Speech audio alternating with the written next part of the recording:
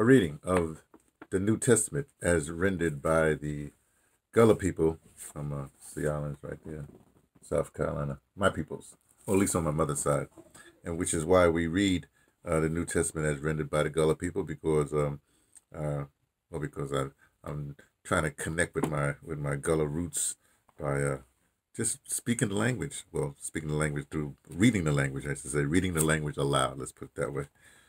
So that's what I've been doing, and this Bible is it's unique to me because you see it has the Gullah in a bigger font right there in the middle like that. And on the sides they have the King James version of the Bible, with that Christopher Marlowe Shakespeare kind of language there.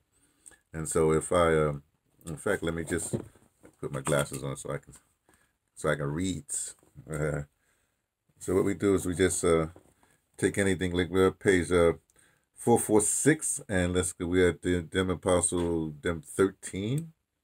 Okay, so let's go right here to 6, right up top here. Dem Apostle 13:6. They gone all the way across the Iceland till they come to Paphos, and they meet one root man. They were named Bar Judas. He been a Jew that called himself a prophet, but it ain't been for true. And the translation of that is, and when they had gone through the isle unto Paphos, they found a certain sorcerer, a false prophet, a Jew, whose name was Bar Jesus. Wow, that's heavy. I never heard that part of the Bible. Let me do this again. We usually read twice. Here we go.